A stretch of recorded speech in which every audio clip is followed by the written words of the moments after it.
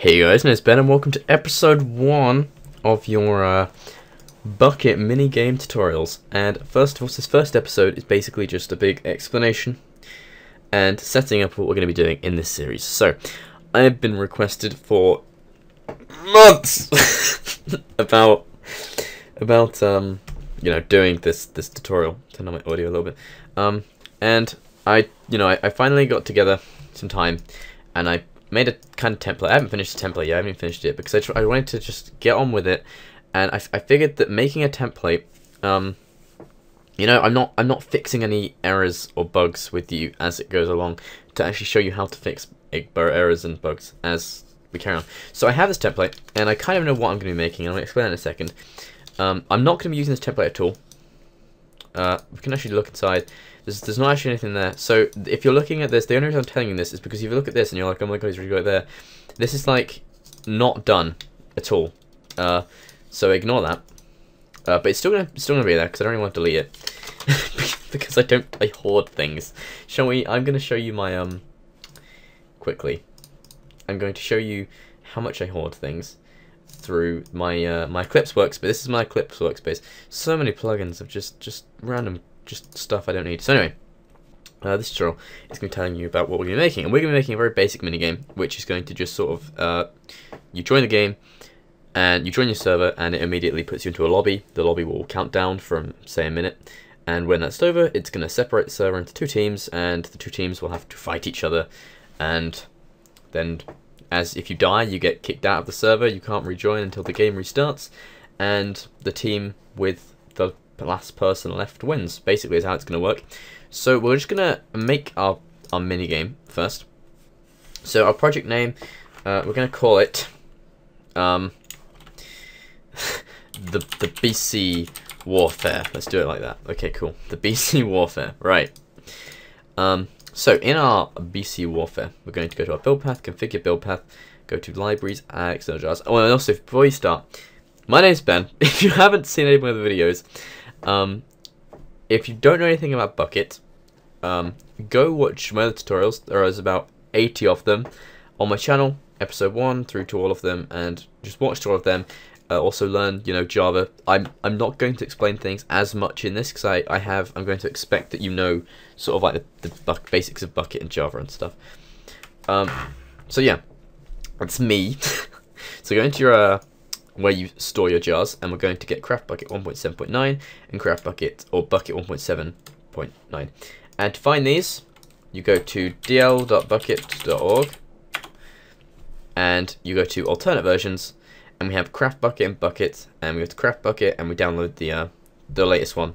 You always want to go for recommended, but seeing as there isn't a recommended for 1.7.9, I got the development for Craft Bukkit, and then to Bukkit, get the same one, and then store them somewhere, and we're going to import them both into our project, and then press OK. So now we're going to make our main class. So the package, normally for a minigame, you would make it the name of your website. So I'm just going to put com.TheBCBroz Bukkit. So that's our website, TheBCBrozBukkit.com. And the name of our plugin is going to be the BC Warfare, like so. And then we have our main, or what will be our main class.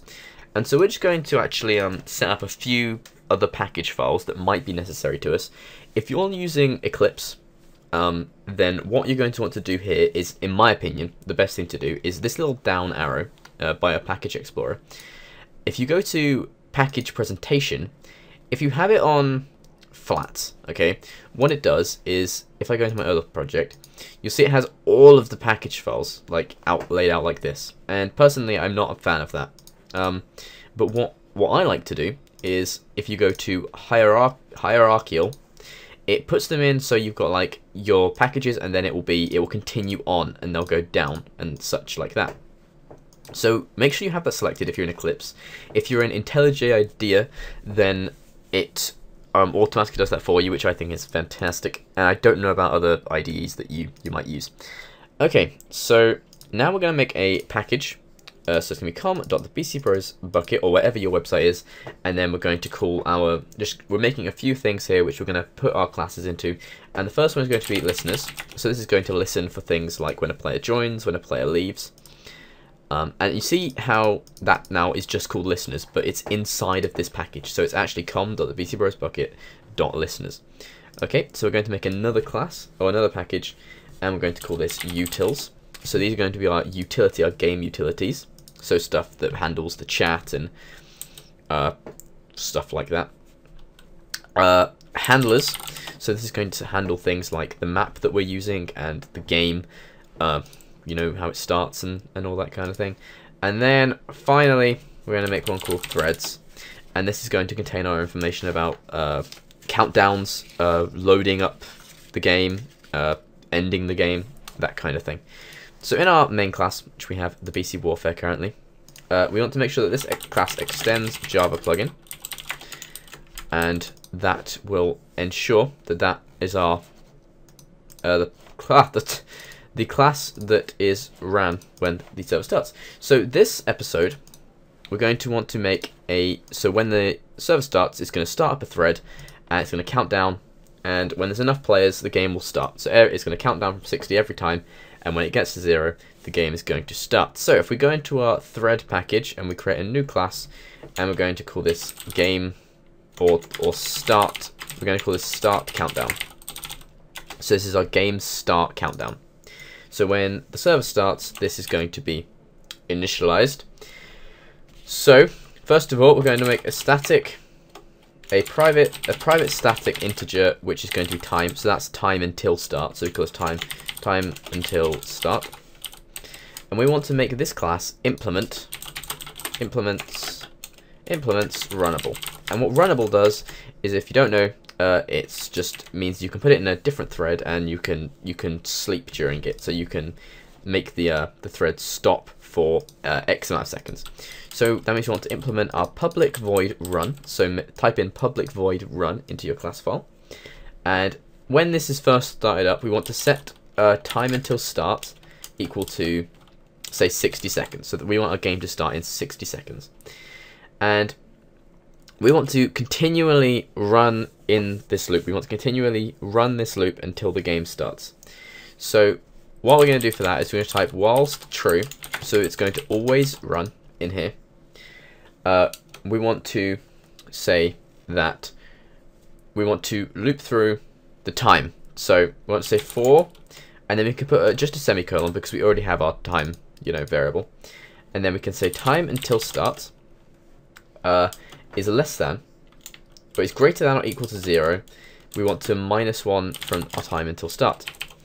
So what this is doing is whenever this is run, we're going to loop through our time until start every second, and we'll get to that in a second, until it's equal to 0. And when it is equal to 0, finally, it's going to start the game. Oh my god, that voice crack. Right, so in here, we want to check if the time until start is equal to 0. Now, if the time until start is equal to 0, we want to start the game. So we're just going to put a comment here, and we're going to say to do start game, like so. And then we want to break out of this because we've reached the end. There is no more. Okay, so now what we want to do is we want to make sort of notifiers in here. So we're going to check if the time until start is equal to 60, or the time until start is equal to 30, or the time until start is equal to 15, or it's equal to 10. What we could do here, instead of all of this thing, is use an operator called the modulo. So we could say if time until start modulo, say 10. So what this is doing is it's saying if time until start divided by 10 is equal to 0, or time until start is less than 10, then we want to do something. So if the number of time to start divided by 10 equals 0, so if it's a multiple of 10, or time until start is less than 10, we want to broadcast to all the players that the game will start in X amount of seconds. So in here we're going to type another to do, and we're going to say broadcast time until start, like so. Now what we want to say is we want to make sure that the thread is sleeping every second, because else this would get run infinitely quickly. So we're going to say try catch exception E, or it's actually a interrupted exception E because we're working with threads, and E dot print stack trace, like so. And in here we're going to type thread dot sleep for 1 second, which is 1000 milliseconds, like so. And then we want to print stack trace and then just shut down the server. So bucket dot shut down because something's gone horribly wrong. I'm just going to shut down the server. So that is how that works. And yeah, basically that is how we're going to do those things. So now we want to make a start method and a broadcast method. So in our main class, we're going to make two public static void start and a public static void stop. Obviously we're not going to be using the stop one yet, but we're going to use the start one now. And in the start countdown, we're going to type TheBCBroz.start. Now obviously we'll be adding stuff into the start method, but for now we're just going to use it so we know that this class is actually completed. And the broadcast method, we want to go into our utilities class, and we're going to make a new class in our utilities class called chat utilities. Chat utilities, like so. And in here we're going to make, there's going to be lots of methods, and our first one is going to be a public static void, and we're going to broadcast, like so. And in our broadcast we want to say string message. Now down here in the same class, we're going to make a private static string, and it's going to be called starter, and this starter is going to be at the start of all of our messages, and all it's going to do is going to return a string, which is our little tag at the start of our messages, which allows the message just to look all the same throughout all of our messages, instead of it, so we don't have to type the actual string into our broadcast method every time. So this is just going to return it's going to return a string, and I'll explain this in a minute. What I'm going to actually do is up here I'm going to say import static org.bucket.chatColor.star, and what this does is it means we can just type red and like capitals red. So if I type dark grey space and then that is doing the same as saying chatColor.dark grey. So if we import that static org.bucket.chatColor.star at the top of your class, and then we type the following or whatever you want to type. So I'm going to, for my starter, I'm going to say, I'm going to have a dark grey opening and then a red TheBC Warfare, and then another dark grey. I actually typed chat color, which completely defies the point of using that, and then a space and then white, because I want all our messages to be in white, like so. So now when we broadcast a message to all the players on the server, what we're going to say is we're going to loop through every single player on the server. So player equals player bucket.getOnlinePlayers. So we're going to loop through all the players on the server, and we're going to say player.sendMessage starter plus message.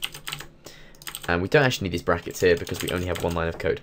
So that is going to broadcast all the players on the server starter message plus the message that we've defined.